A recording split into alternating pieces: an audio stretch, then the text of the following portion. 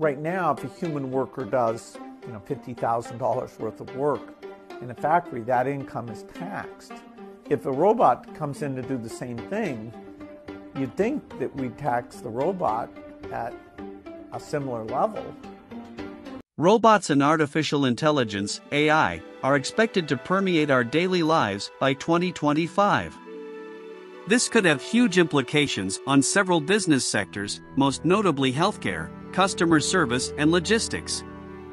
Already, AI is responsible for medical research breakthroughs in climate research, not to mention self-driving cars.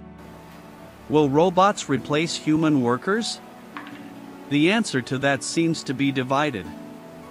According to Pew Research, about half, 48%, of experts surveyed felt that robots and digital agents will displace a significant number of blue- and white-collar jobs.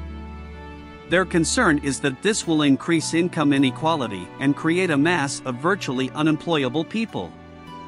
The other half, 52%, expect robotics and AI to create more jobs than they take.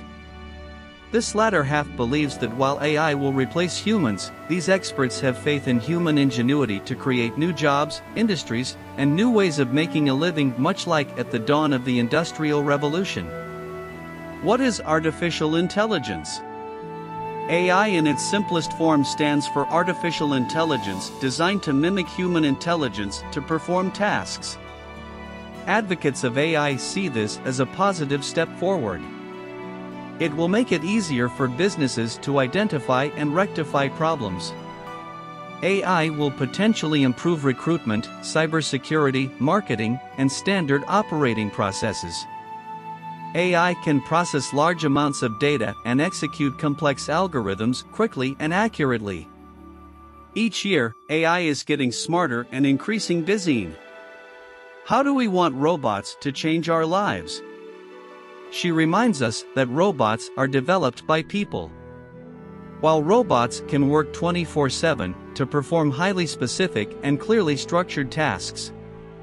This is great news for humans. We get to pass off the mundane repetitive tasks and adopt those that require critical thinking and problem-solving based on human intuition. We need to begin to look at how we can improve technology-related skills while at the same time promoting characteristically human skills.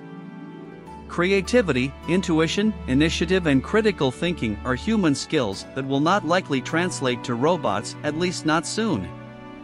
We should already be thinking of how we as employers and employees can harness robots to augment the work we do.